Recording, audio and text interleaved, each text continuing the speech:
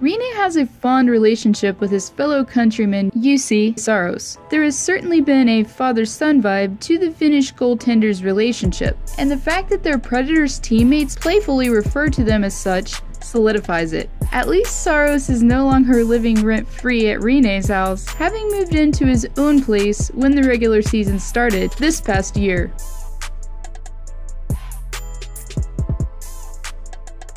Rinne was engaged to the Voice of Finland contestant, Kirsi, I'm just going to call her Kirsi, in April of 2013. Kirsi reported in engagement announcements that living in a music city like Nashville helped her aspiration to become a pop star. She planned to continue her music interests in Nashville until the end of Rinne's NHL career. Rinne, likewise, planned to return to Finland after his retirement.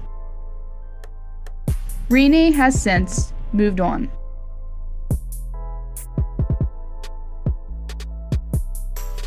Standing at 6 feet and 5 inches, Rinne is currently the 5th tallest goaltender in the NHL, which gives him tremendous reach with his stick and pads. Ironically though, you will see Pekka playing with a smaller stick than most goalies.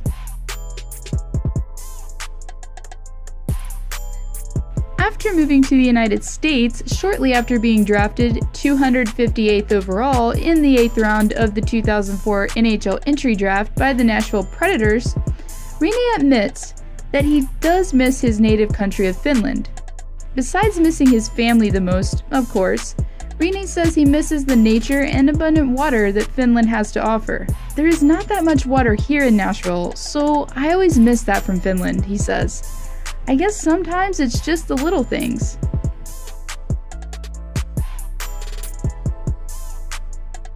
On the 3rd of November of 2011, Rinne made history after he signed a 7-year deal worth $49 million, which was the largest contract in Nashville Predators team history at the time. But since, he has been surpassed by former teammate Shea Weber and his previous 13-year, $114 million contract. Even still, Rinne currently ranks as one of the top 5 highest paid goaltenders league-wide.